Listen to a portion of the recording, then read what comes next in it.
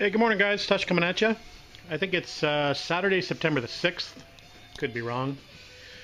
Back out in the garage today, and a little bit more progress to report. I did manage to get this other stripe started at the front of the car, so I can install this this capping piece.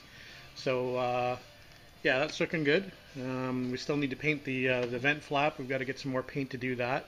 Of course, we ran out of paint. So that will be the last thing to be painted on the car. Anyway, we're going to continue on with the capping this morning, and we're going to actually fit this capping rail with the studs that go in here for the tonneau cover. We're also going to do some work on the dash. I just have this dash in loosely. There's some screws and there's some nuts and bolts that need to be tightened up under the dash, so we're going to do that before we get too much further. Before the gauges are completely in. I have the speedometer and the tack in just loosely right now, so I want to be able to get some clearance up there with my hands, so I'll pull those gauges out to be able to do that, and we'll also be able to pull the center cluster out before we actually fasten that in there with the 4 wing nuts that go on the back of that. So I'm not sure if you can see this. You know, the screen looks pretty dark on the camera, but anyway, that's what we're doing today. We'll play around with that capping a little bit, and then we'll probably move on to another project a little bit later on. I am thinking about trying to wet sand these rims. Actually, I've been doing a little bit of research online, and I was going to try to polish these aluminum rims, at least the outsides. Obviously, the insides are going to be painted flat black to match the stripe on the car. That's the plan anyway, so I thought I might just do an experiment and do some wet sanding and see how well we can get these to come up. Alright guys, that's it for now. We'll talk to you later. Okay guys, the capping's done, and all the studs are in, so that looks good. Another little job down. I think what I'm going to do now is I'm going to jump to the rear of the car, and I'm finally going to put the install the covers on the back here. I have the foams that I have to glue on the arches first. These are from Macy's Garage, if anybody's interested. So Macy's apparently has the correct thickness of foam to go on the wheel arches. Not sure what the other vendors sell, but I guess Macy's claims that their foams are too thick. So apparently these are the correct thickness foams for the wheel arches.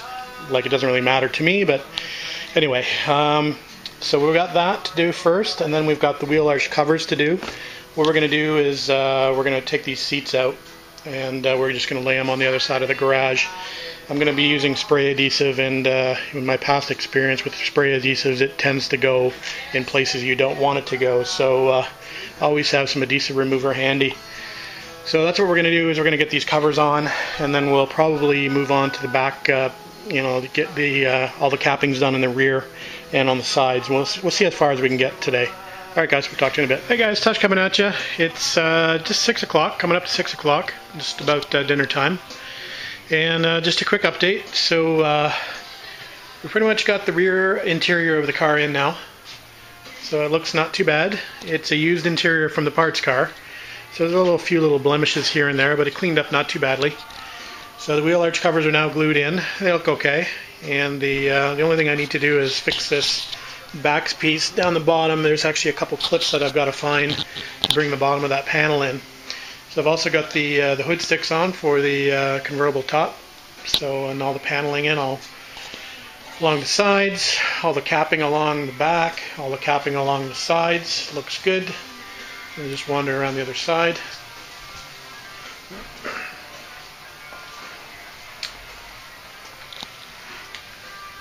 So yeah, it's coming together. So we'll move on to the next project.